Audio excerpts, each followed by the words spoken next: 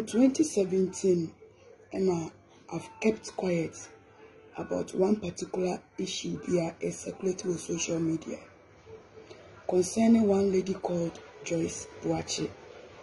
Joyce, free 2016 na maye din in a way tram trato me so,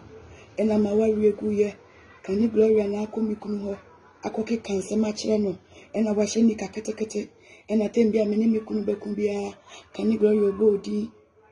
Abra Joyce unim se wa warrior guyeno. Me nim ho she. Joyce Boakye, the whole Kuma would kuma so why name him say, Utia warriors nani Angelo Chenkoma. The whole Kumasi movie industry, why name him say, Utia warriors no, na woni Angelo Chenkoma.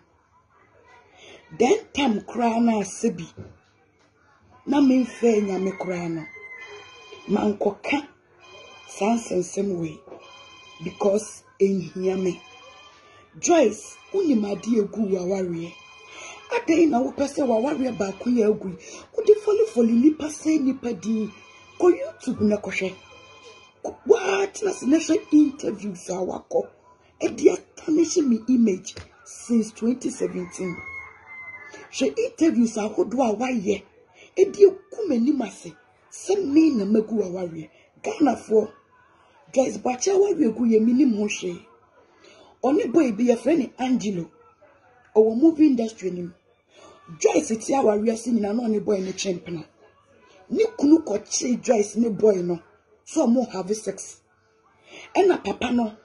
e free Central Police Station no mo be fa boy no e collọpsed boy no eni ye wo Joyce si abonten Joyce aware egu ye no enie ohun se enimguase e beka no ena oye fast e betwa movie concerning the same issue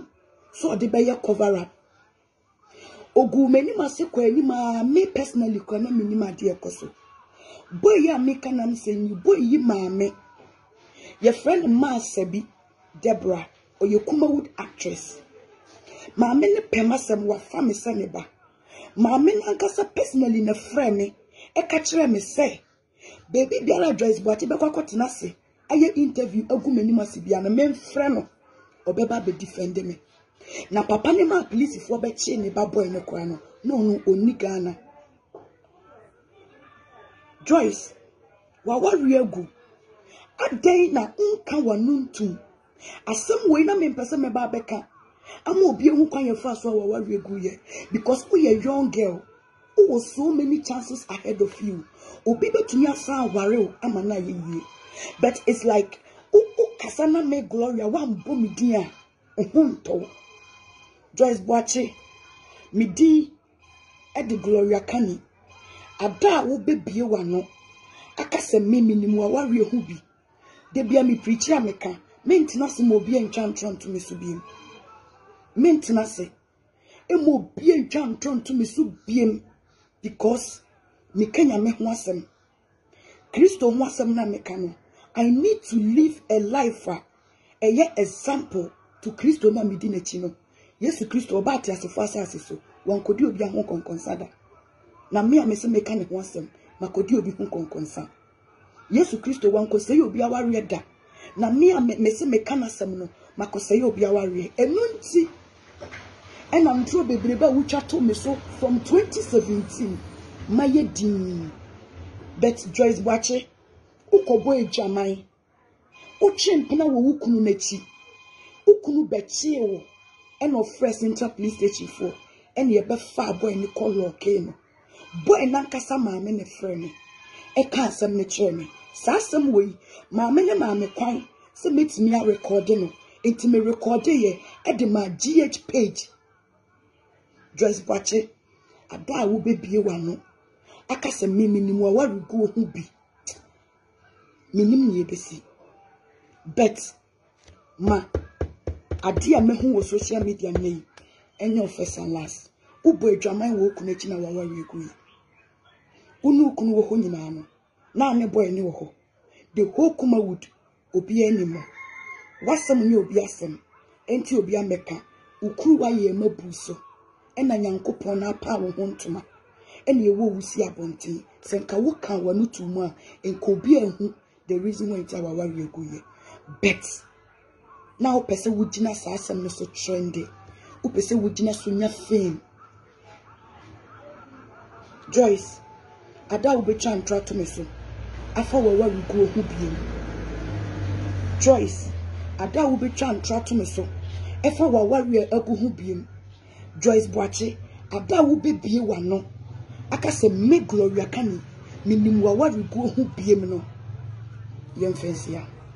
see na fe wo de ko share Tracy Boakye se ono agu aware sister de ma Tracy Boakye ho ba mu ne se ono na ka ma ne twasa we na ma me sexy no ono se ono e next opekun sensem bi ntiri nya de obetimi asegu ne ho ani ma se na me se mate me na me de me sika hye ntime ma de afi no Africa ne Gloria se mon se me hype na me ye no na me ye pese me digidi na me de ton me movie enti echi na mka se Tracy sa na mo ba ye me okay se no papa na je di se ye twa ade no ye no kwese obi ne obi ada set ne so wo so wo hobi na hu se ye nya ne kreti eti me srew fra mi ku na ka che ne se umpo na ka wo play role no na wo se wonye ntimi na me enti wo de nya ade bi obi ani obi da ye asem keke na se Tracy afa cha ka che obi se no wo ho mpo na ye ono mpo na o ma obi di video obi di camera ebe video me se boy ne me dampa Tracy afa cha ka kire hwan o ka che lady bi owusia na owusia ka kire me kunu no link be na wo mpache wo nsema me ko ne ka kire me no na edoso Tracy afre we aka sei afa de papa ne ba didi odwen ho a I don't know why I will blame Tracy. Maybe the end say what was set so akoye de akoye a. I don't won't take responsibility for what you have done. Yeah. And now see Tracy nkopa ukuna cho ne nka wo problem na patcho dia. So patcho kwan ka me ni problem o. Wo problem na patcho na wo fa actor na ne koye na director na mo nkopa cho na wo de ko Tracy. Director na mo bae. Actor na so bae. Na me kunu ti asese wonim se eye movie keke. I think so wo no decide say wo be jai wonti. I don't think so was all the ko Tracy ada. Patcho there bi. Dear ma papa no kwa bo lady ni di no dear ma papa no kaya ma me hu say lady no ene so ka say wan kasa unkrofo na no mutwa movie no ene girl na ka say one place a role ne say eye no kwese woni boy ne dae na no mo de cover o eti me ye na me na woni boy ne dae sister me na anya hwe me donya me kan papa wa hye form wa wo can say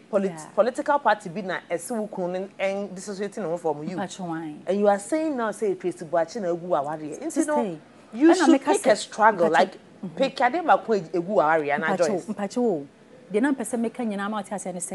say politics for de ne de papa ne mama ya awe say me ko what ase na obepe bibia mama after say obeba power no na de ma ne wo be fu me more ye Tracy mo nsem no omko kan ye ask yes into sama for na sika say na oja wo na wa ma wo say omodidi matem no wa ware akokwa na waso no ama hwe hwan a we mu de ni provoke ni more ma Africa da ekwakoda ne kwota sem o e mo ka so evidence nyina sister aware gu ye no oja wo no